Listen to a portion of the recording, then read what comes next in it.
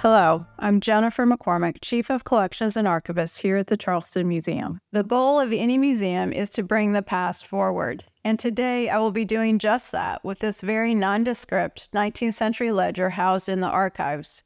Donated to the museum in 1939 by Samuel Gilliard Stoney, it records the names and dates of enslaved people hired out to toil at the West Point rice mill.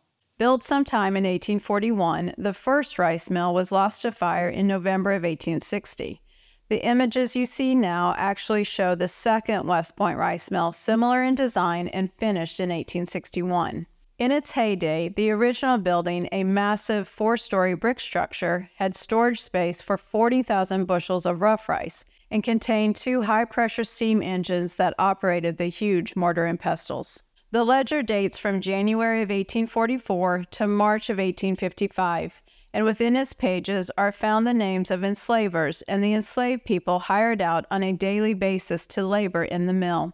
At times, the preparer also made marks next to the enslaved person's name, noting any unusual event that occurred on a given day. Especially noted are taken away, discharged, and dead.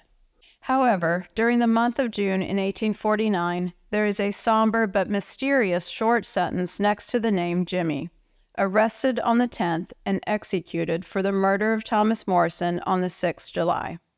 Jimmy, an enslaved man owned by Captain Joseph Jenkins, was hired out to the rice mill from 1847 until that day on June 10th in 1849. He was also assigned the duty of a fireman in the event a fire broke out in the mill. Researching the ledger and testimonies printed in the Charleston Courier allows us to somewhat piece together what happened on the night of June 9, 1849. That Saturday night, Jimmy and another enslaved man by the name of Charles Purcell snuck back into the mill with the intention of stealing rice. According to testimony, both men were caught in the boiler house when the night watchman, Thomas Morrison, discovered them. A struggle ensued, and the watchman was overpowered and killed from 2 blows to the head with a large stick. The 2 then tied a length of rope to the body and attached it to an iron pinion wheel, throwing him overboard into the murky water. After stealing a small boat, they rowed up the Ashley River with the stolen rice to sell to the Dutchman on South Bay, who paid them a little over $10 for their ill-gotten property. Caught the next day, both men testified against one another, so we can never be sure who delivered the decisive stroke that fractured the skull of Thomas Morrison. Unfortunately, the testimony of coroner J.P. DeVoe implicated Jimmy as the killer, and so it was the unanimous opinion of the jury that he was the one who inflicted the fatal blow. However, both men were executed by hanging on July 6, 1849.